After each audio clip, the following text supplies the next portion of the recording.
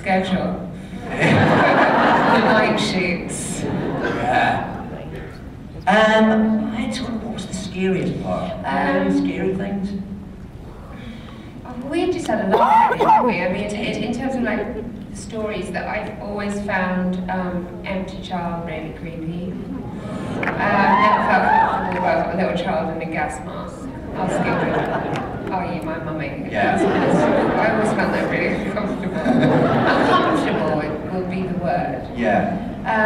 We didn't really do any stunts. We had people do them for us. So I can't say that we did anything terrifying, like courageous, or did we? No, we didn't really. We did the lift shaft, which was so easy. It was in a harness and it was just fluff.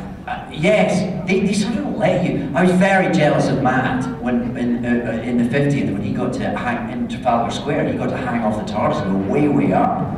He actually He did. He went right up. And they had a harness down his arm and everything, so it was safe enough. I was very jealous of that.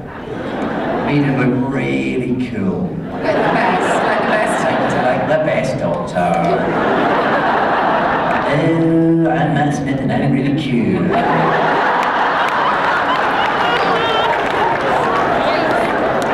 He did say that you were one of his favorite doctors in the last panel. I will have nothing to say against it.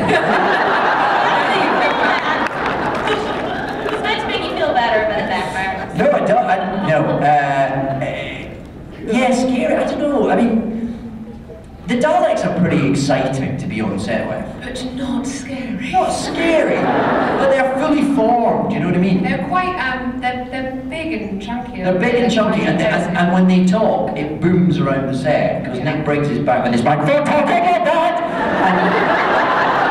and there's speakers, and it all echoes, and the lights flash, and they move at you. So they're quite sort of. There's none of that. Nothing the Daleks is added after. Julian Bleach's Davros, he was quite scary. Yes. When he went mental.